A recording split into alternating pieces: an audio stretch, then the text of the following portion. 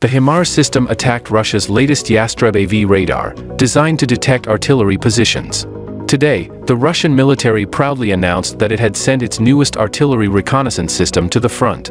However, the armed forces of Ukraine reacted swiftly by striking the installation. After the first hit, the equipment crew quickly retreated, but HIMARS continued the attack, firing 2 more missiles, disabling the equipment.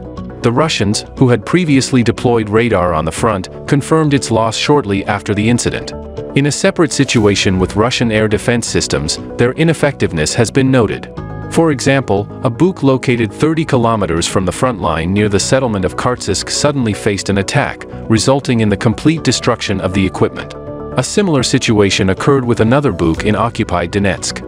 The unit, which was at an altitude for better perimeter coverage, failed to detect a drone in the sky that was successfully guiding the strike and was then hit by a HIMARS missile. Recently, the Russian military has not been able to fight back effectively on the front line, with their advanced equipment being attacked and destroyed. Such incidents have become a general trend, and the Russian military continues to face setbacks. Instead of confirming their claims about the defeat of hundreds of enemy installations, the Russians provide no proof, while the Ukrainian Armed Forces continue to successfully demonstrate their effectiveness on the front.